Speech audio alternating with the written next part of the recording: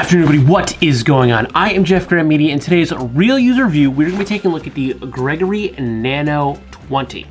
Now, to get this out of the way right up top, I have no affiliation with the Gregory packs in any way, shape, or form. But hey, Gregory, you got a lot of packs out there with no content on them. I think we can help each other out. So if you want to get at me, there's an email in the description down below. I bought this bag with my own money directly from Gregory on sale, probably what I'd buy it around Christmas time or so. And I'm not gonna lie, I'm pretty warm with this puffer jacket on right now, so we're gonna have to lose it real quick. I wore it because this is kind of the layer I have been wearing while using the pack. It's been very, very mild here this year, so I've basically been wearing that puffer or like a sweatshirt and like my North Face, that's the Nano Puff, thermal ball, my North Face thermal ball vest. That's kind of how I've been hiking a lot lately because it's been so mild. I haven't wanted to wear a jacket, and I am sweating right now, and it's not even that hot, but I digress. We're gonna go ahead and get into this real user review by running through a quick couple of specs first. The Nano 20 is still currently on sale. For $52, you can get the cobalt or the teal colorways. For $56, you can get the navy, amber, or orange colorways. And for $79.95, you can get the black colorway. The bag is made from a 210D honeycomb crypto ripstop HD nylon, and the bottom is a 420D HD nylon. The lining of the pack is a 40% post-consumer recycled 135D polyester. Okay, so I bought this bag for a little bit of a completely different reason than what it's made for. This is obviously a 20-liter day hiking pack. So, why did I get this when I'm in love with my Matador Beast 28 as my hiking pack? Well, I wanted a Disney bag. So we're going to Disney to take my daughter, Miss Hazel Fantastic, for her 5th birthday in October. So I went down this rabbit hole, found a bunch of bags that I really like. And by a bunch, I mean, there was a lot of bags that I was considering picking up for this trip. Now, did I need a bag for this trip? No, absolutely not, but I wanted one, so it was an excuse. So I went down this huge rabbit hole, and then I found the Nano on sale around Christmas time for, I think I might have even actually paid a little less than $52. I think I paid like $42 or $46 for the bag. So I got the bag for a steal of a deal. But it did check a lot of boxes for me. Mainly, we got water bottle pockets, we've got the Durastretch front pocket. This was a biggie for me. I really, really, really wanted the Durastretch front pocket for Disney. I think this is gonna come in super handy when Hazel ultimately makes me buy a big stuffy that I can kind of cram in here, or it still rains in Florida in October, so we're gonna have some wet rain jackets. I could throw those up front here. So it did check a ton of the boxes for me, and the price point was awesome, and it's still a really good price point. So I did buy this to be my Disney dad bag, but I did use this as a day hiker, and I did use this as my dad bag to kind of dry run it to see how it was gonna work for me. Now I will say, it did work pretty good as a dad bag. I have gone through other hiking packs that I've tried to use as dad bags that did not work. This did work pretty well as a dad bag, and I'm still pretty solid that this is going to be my Disney bag, but it's only February, October's still 8 months away. Something else could strike my fancy, but thus far, this is still going to be my Disney bag, but I couldn't just let the pack sit around until October unused, so I threw it into rotation. Now I did, again, use this as my dad bag, and I did use this hiking. So I probably use this on the trail a little more than I dad bagged it, but I will say it does have some flaws, just like every product out there. So we're gonna go ahead and start with the negatives and end on a positive note. This bag is 20 liters. That means it's for a single person. Now, I do hike my daily hikes, even if we're only going for a mile or two. I use a Matador Beast 28. A lot of people think that's too big of a pack, but I carry for myself, my wife, my daughter, and stuff for Duke the dog. So I actually carry for 3 people and a dog, so I need a larger pack. This bag it worked, and it wasn't really all that uncomfortable, but it was big and it was bulky, and I did feel a sway on the back a little bit when I was trying to carry for all of us. Now, the day I did carry for the 3+ dog, it was a very light day. It was a very mild day, but I did actually throw a couple of extra puffer jackets in here because it was super mild, and then we were climbing an elevation. We're going kind of, I don't want to say up in the mountains because we live in Pennsylvania. There's no really big mountains here, but we went up into the mountain.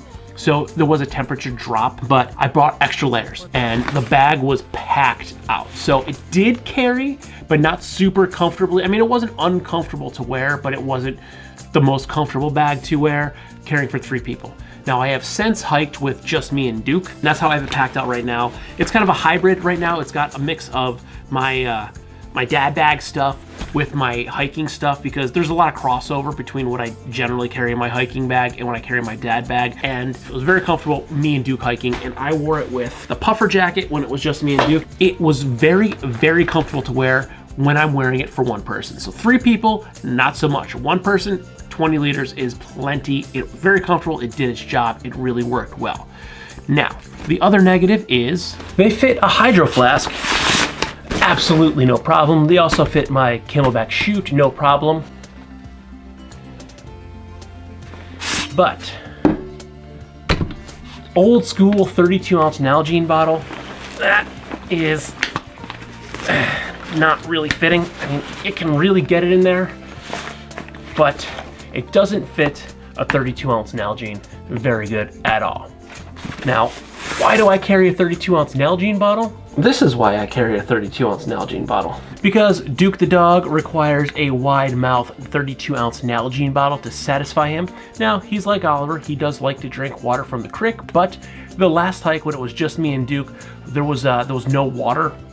We were out kind of back in the woods. There would have been water if we got farther back, but we didn't get that far back. So I did carry this, actually had this both days, but I did end up tossing it just inside the main compartment bag. The bottle seals up pretty solid, so I wasn't worried about spillage inside the bag. But the pockets, they're a little small and they don't fit larger water bottles. And there you have it. That's really it for the negatives. I don't really have that many negatives with the bag. It actually is working really, really well for me. So we're gonna go ahead and roll into the points of note. And the very first one, you can see this Durastretch pocket. It kind of has this sag going on to it. Now it's not super taut, so it does allow you to fit more in there because you do have a lot of extra fabric here.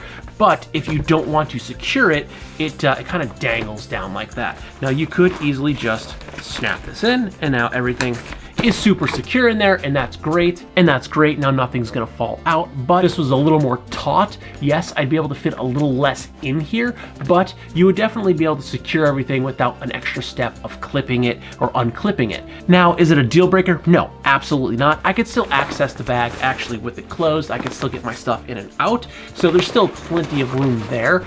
But if I wanted to have, say, a really large item that's gonna stick out the top, like maybe my daughter buys a huge stuffy at Disneyland, it's gonna stick out the top and I'm not going to be able to secure it closed.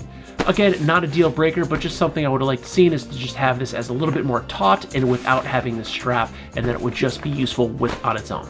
The next point, you can kind of see this. There is a nylon 1-inch webbing hip belt that is non-removable, but there are these little cutouts at the bottom of the back panel for you to actually stick it in. Now it does actually kind of go through all the way, so you can tuck it back, but you know, you can simply just tuck this in here.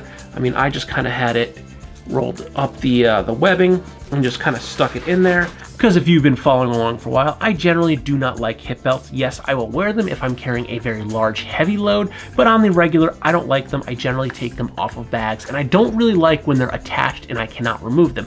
But in this case, again, they're very simple. You just kind of roll up the webbing. There's actually a groove right in the back panel that you can stick this right in. It tucks out away, and you don't feel this at all on your back. So if you're like me and you don't like a hip belt, it is non-removable, but it sticks right inside and it's completely gone. I forgot it was even on the bag because it tucks away nice and neat. And the next and last point of note is it does have this quick access pocket that I feel it's a little shallow. I mean, it's deep enough. It's almost the size of my hand, and I have stuff in here like a pair of Hazel's glasses. Oh, I have the smaller first aid kit in here right now. I do carry a larger one hiking. I think it might be in the body of the bag. I might have taken it out. And I did have a headlamp in here, but I'm currently testing it. And since it's pitch black in the morning when I walk through, I was testing it this morning. But this quick access pocket, it's a little bit shallow. It comes to right about like where the fold would be on this this stir stretch pocket. I feel like it could be a little bit deeper. I mean, I could fit everything I want in there, but I feel like it's a little crammed. When I had the headlamp in here, it just felt like it was a little tight. And that's it. That's all for my negatives and points of notes. Now let's get into the positives of the bag. It's a great bang for your buck. I mean, you can get this bag right now for $52. That's a great price. And even at the $80, if you want to get the solid black one, that's still not a bad price. There's a lot of bag here. It's very functional and it's very, very comfortable on the back, and it works. It just works really well as a day pack, like it's intended, and it works really well as a dad bag. And for the price point, you really can't beat it. It was actually surprised when I got it for even less than that, but again, I got it around Christmas. It was like a Black Friday sale or something like that. So, I mean, if you keep your eyes out, you can get these for next to nothing, and it's a great pack, and Gregory's a pretty well-known brand, and not to mention Gregory's a pretty well-known brand. It's a simple yet functional design. I really, really liked it. And even this back panel, it's actually pretty nice. You can see here it has these cutouts in the foam. Now, it's not a super dense foam, but it's probably, you know, 1/4 to 1/2 inch thick. So it's got just enough padding to feel good on my back, and all these cutouts with the mesh, it actually had some pretty good airflow. Now, it is winter, even though it's been like 50, 60 degrees a lot in February in Pennsylvania, but I didn't sweat out a lot. So in the summer, especially in Disney, I'm definitely gonna sweat a lot more, but I feel like this back is gonna be vented enough that it's gonna feel really good carrying it, as opposed to something that's gonna have a solid back panel or very little air channels on it. In the water bladder pocket, it's pretty deep. I could totally fit my tablet in here. Now, it's back padded. It's not front padded, but I can totally fit mine and maybe my daughter's tablets in here. So that'll be very, very useful for traveling through the airport. And the bag is very, very comfortable to wear. And again, this is my basic setup. I was wearing it either over this puffer with like a t-shirt, or maybe, I don't even think I had a sweatshirt underneath, maybe a button down. I tend to wear flannels a lot, even hiking, or I was wearing a t-shirt, a sweatshirt, and my thermoball, which is about the same thickness of the Nano Puff. So, I mean, they're basically the same thing. One's North Face, one's Patagonia, but this is about what I would wear it. Even dad bagging it. Like, this is one of my go-to jackets. This, or I've been wearing my Tri-Climate jacket. I didn't wear that hiking, and I don't think I actually wore it with my North Face Tri-Climate at all. Maybe over like a denim jacket or something if I was dad bagging it, but it's really comfortable. I have plenty of flex and movement while wearing the bag. So all in all in, do I recommend the Gregory Nano 20? And it's a simple yes. This bag was really, really great. I'm gonna continue to use this now. I probably won't day hike in this bag because, again, I generally carry for 3 people and a dog. So I'm carrying a little bit more than average, or a little bit more that'll fit in a 20 liter, but that's not why I bought this bag. I bought this bag to use as my Disney dad bag. It checks a lot of boxes for me. I got water bottle pockets. They're big enough for a hydro flask or my my Camelback chute, which is my water bottle of choice, and it fits all of my daughter's water bottles. So between me and my wife using small, like 750 milliliters, and my daughter's water bottles are smaller than that, everything that we need fits inside really, really well. So I can put water bottles. I got my Durastretch front pocket for anything. It's 20 liters, so I'll probably use this as like my carry-on when I'm going on the plane, because it's a charter flight, so I get free checked baggage. So why would I want to carry on my suitcase if I can make someone else do the work for me? So I'm gonna probably carry this on and maybe bring like a sling to keep change and money and stuff in, but I'm gonna carry this on the plane. I'm gonna use this in Disney, and I'll probably test it out a little bit more until then. Definitely put my Disney loadout in here and walk around. But yeah, simple answer is yes, I do recommend it. So if you're on the fence about grabbing a Gregory Nano 20, I mean, you can get one for $52. That's killer. Even the $80 is still a really good price for the bag. So if you're thinking about it, I say 100% go ahead, pull the trigger. The bag is great. You won't be disappointed. So if you like this video, rate and review the videos, don't forget to like, comment, share, and subscribe. Smash that big red button and ring that bell right next to it so you get notifications next time I post a brand new video. Good night.